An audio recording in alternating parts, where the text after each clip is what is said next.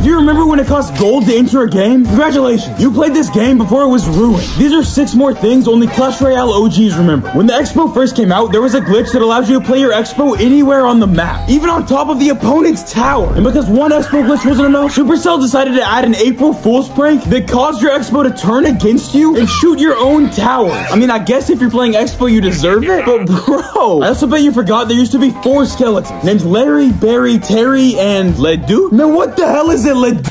I really hope y'all got to use the Executioner when it was first released, because words cannot describe how broken it was. You see that? It could literally stun enemies like an Electro Wizard. And speaking of the Electro Wizard, the same guy that was the voice actor for the E-Wiz was also the voice actor for all of these.